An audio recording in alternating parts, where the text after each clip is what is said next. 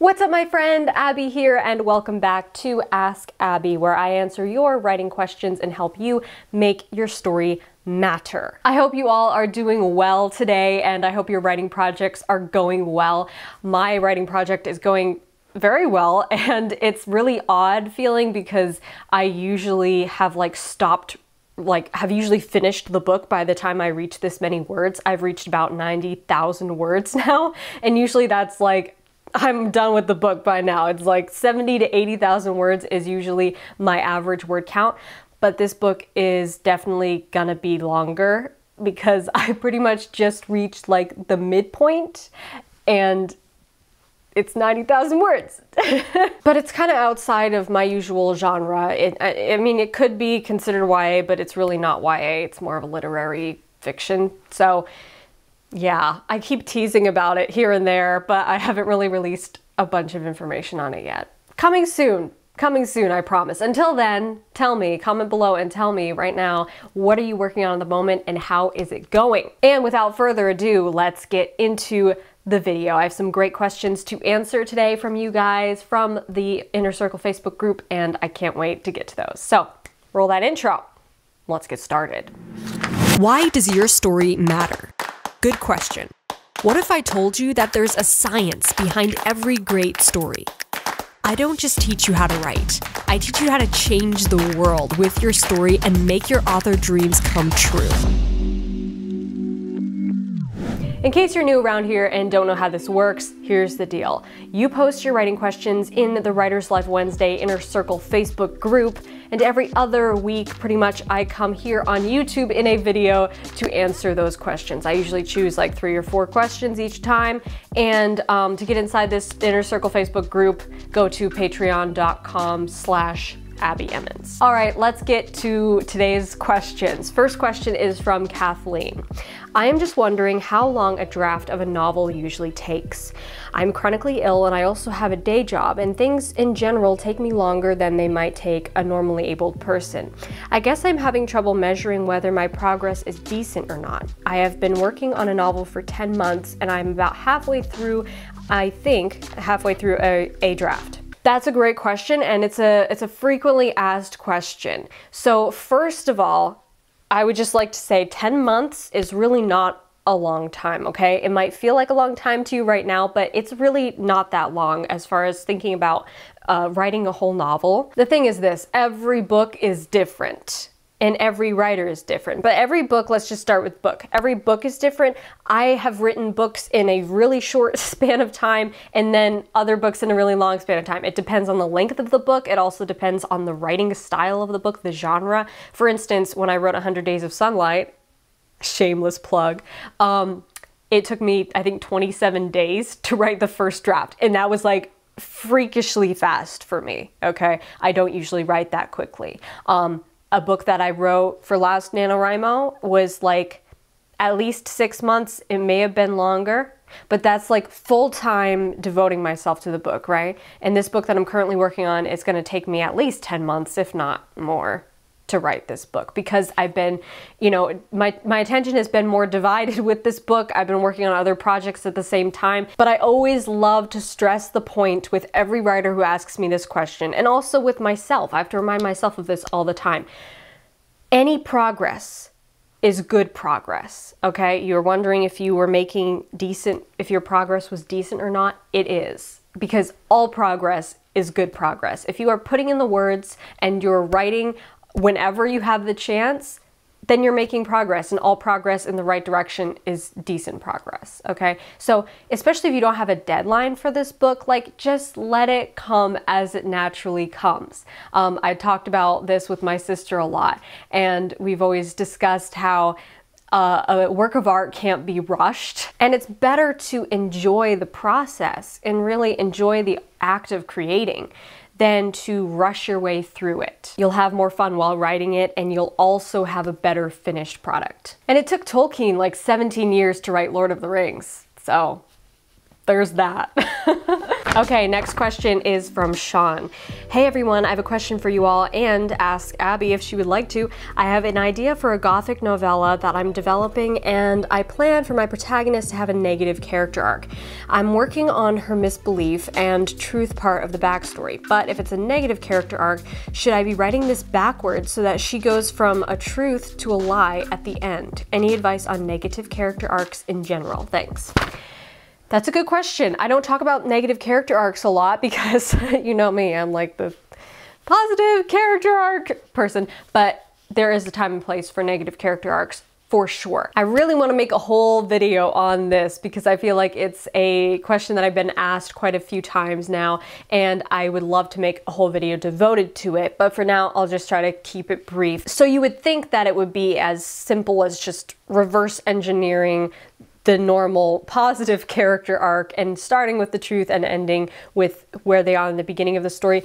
But it's really more intricate than that, I would say. It has more to do with beginning the story with a conflicted character, just like you do with a positive character arc, okay? You don't begin the story with them in a really negative place, usually. You begin with them conflicted. They're believing a misbelief, of course, and they have this inner conflict and external conflicts in their life, but they're more at a conflicted state, and I talk about this with I'll actually show the chart right here on the screen, the 3-act story structure character arc chart, showing that at the beginning of the story, when the story begins, your character is really in a conflicted state between positive and negative. They're not really all the way negative, but they're not all the way positive because they're not enlightened truly. So it's the same thing for your negative character arc, except instead of going on a journey to discover the truth, what they will do is go on a journey and then decide at long last, convince themselves that the lie is the truth. So in that case, you would replace the aha moment story beat for this character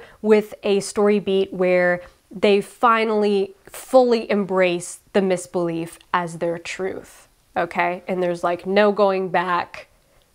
They've descended to the depths of despair. Rather depressing, I know, but that's the negative character arc for you. But the thing is, the character arc, even if it's negative, kind of has to reach this climactic point. And if you took just the positive character arc and flipped it backwards, you would have the climactic part at the beginning of your story, and then it would kind of just go into a less climactic part for the end, which seems just backwards. It will feel backwards in your story. So I recommend, instead of flipping it backwards, I recommend taking the positive character arc and just replacing a few story beats, okay? Every time they get deeper and deeper into trouble, they are more embracive of their lie, and then at the aha moment, change that to a moment where they finally embrace their lie completely as the truth. Some disaster does not, it brings them to their knees and it brings them to this really dark moment, but it doesn't enlighten them. Okay, so that's really what you're aiming for. Okay, hopefully that helps a bit. I know that some other writers in the group also posted on your question and gave you some ideas, and that's what I love so much about the Facebook group, because you guys in there are amazing, and you'll jump on these questions before I even get to them and like start this discussion, and it's so great. I love hearing all of your thoughts. If you're not in the Facebook group, you are missing out. Okay, next question is from Kathleen again. I am one of those people who does much better writing in a coffee shop than my own home. Since COVID lockdown, I've been stuck at home and not getting much writing done. My family keeps talking to me. Whoever said men are uncommunicative never met my husband. Any ideas? I feel like a bad writer for not being able to write equally well under all situations. Okay, well, first of all, it does not make you a bad writer, okay? Don't think you're a bad writer because you can't write under different situations or more stressful or chaotic or disruptive situations. That is like every writer I have ever known, and myself included. Like, if there's a lot of noise and distractions happening around me, I cannot focus, okay? I can't. So this is a very good question, very timely question, and I think probably a lot of writers are feeling like this right now as we're all kind of trapped in our own homes, and there are some people and scenarios that you just can't get away from. First thing I would suggest is a do not disturb sign. I know that seems so obvious, and a few writers even said this on the post, but it is so helpful. Literally, a do not disturb sign. It can be on your door, Or if you like have to be in the living room or whatever, or wherever you're writing, it can be on your body.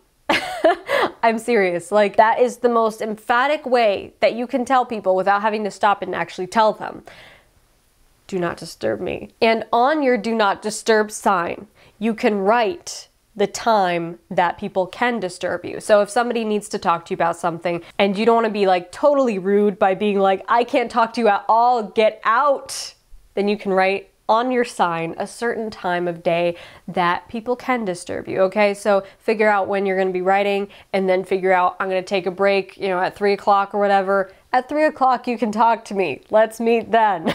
This might sound kind of like standoffish and rude, but it's really not. It's really not, especially for your family, because they know you, they know that this is important to you. And if you explain to them why it's important to you and why you need to write undisturbed, I'm sure that they will respect the do not disturb sign. But the do not disturb sign still has to go up, okay? Even if you have that conversation, it still has to go up as a reminder, because most people who interrupt you, they don't even think about it. They don't even realize that you're writing. They think you might be just looking at Pinterest for all they know. That's what I'm doing half the time. So you need that reminder to let them know I'm writing. Another great way to ward people off is headphones. Noise canceling headphones, preferably. And the cool thing is that you can play, and somebody mentioned this in the Facebook post, you can play coffee shop ambience in your headphones and then feel like you're in a coffee shop. My favorite website is ambientmixer.com. I go there all the time while I'm writing and just like put on my noise canceling feature on my headphones and then just put on whatever ambient background noise is in the scene of my book, or sometimes a coffee shop. I haven't done a lot of writing in coffee shops, but the ambient noise of a coffee shop could make you feel like you're actually in a coffee shop. Life hack right there. Alrighty, last question is from Sarah. What is the best way to introduce new characters, specifically 3 or more at once without the narrative slowing down? How do you keep reminding the reader of the new character's traits without beating it over their heads? Struggling.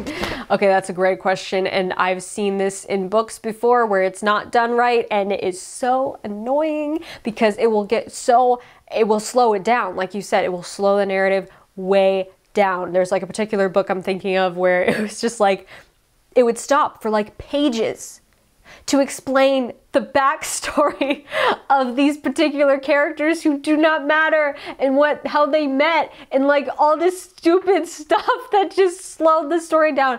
And I was like, why? Why? So yes, that's a great thing to pay attention to. What I would recommend doing, I do this all the time in my own writing and I've seen it in other books and I'm like, that was well executed.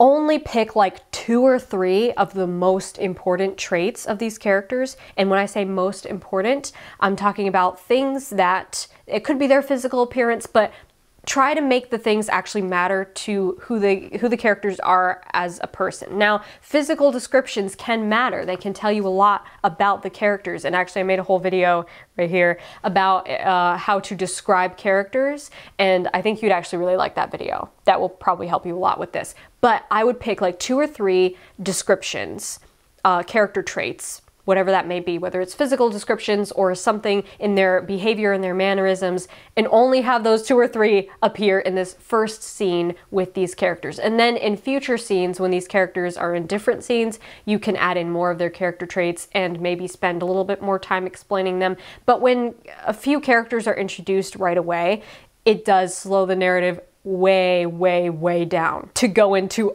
all of their character traits, or at least a lot of them, or even full body descriptions. Like, we don't need that, okay? We just don't. The most important thing for the reader to know is how this new character is related to or directly impacts the protagonist, okay? That's really all we need to know. Like, if we know that, we're good. And then you can have a few character traits or descriptions, but I wouldn't go overboard with it or else it will slow your narration down.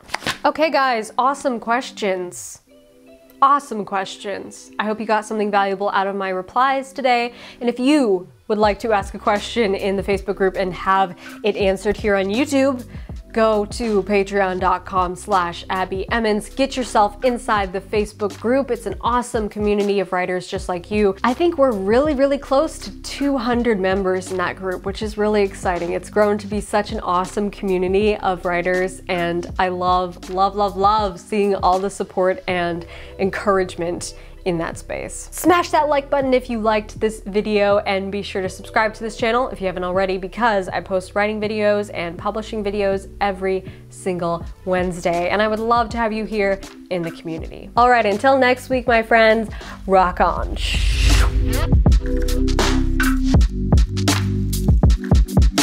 I was like, I can't sleep with you yelling.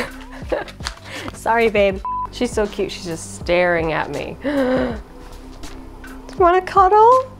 Yes. Aw. Hi. Say hi to YouTube. Oh, it's over there. See? Do you need a bath? Yeah.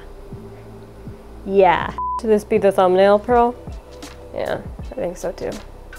This should be the thumbnail.